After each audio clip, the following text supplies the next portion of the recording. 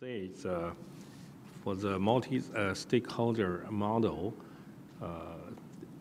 Internet Industry Association may play an important role in the future, because from China's situation, if something happen in the internet, government ask ISA first.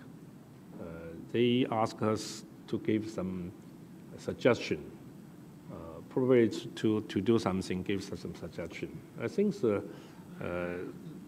we have the fully dialogue with the government.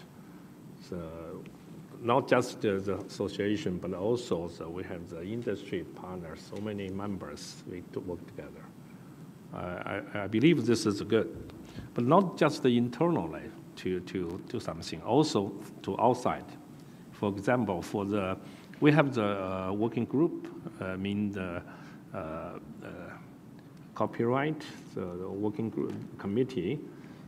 We also involve the internals fighting. Sometimes if outside they have something happen related to China, you can ask us. We can coordinate as our member. So I think it's a very good model. I suggest if we have something happen outside, international, we have to discuss.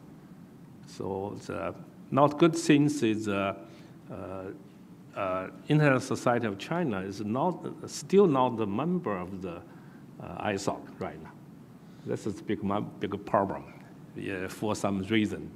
So I hope we hope we can participate this organization.